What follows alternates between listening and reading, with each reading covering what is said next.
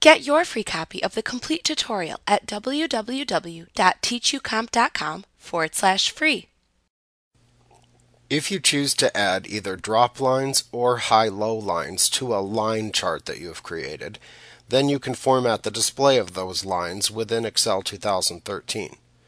To format lines that you've added, choose the set of lines to format from the Chart Elements drop-down within the Current Selection button group on the Format tab within the Chart Tools Contextual tab, and then click the Format Selection button that appears below the drop-down menu in the same button group. Alternately, you can right-click on the desired set of lines to format within the actual chart, and then select either the Format Drop Lines or Format High-Low Lines command from the pop-up menu. Using either method will display the Format Lines task pane at the right side of the screen. Here you set the display of the set of lines. In the Line Options category, you can set the appearance of the desired set of lines within the chart.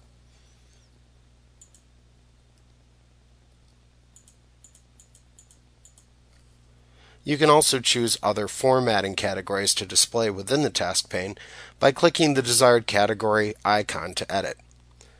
The formatting categories for the desired category are then displayed in collapsible and expandable lists at the bottom of the task pane.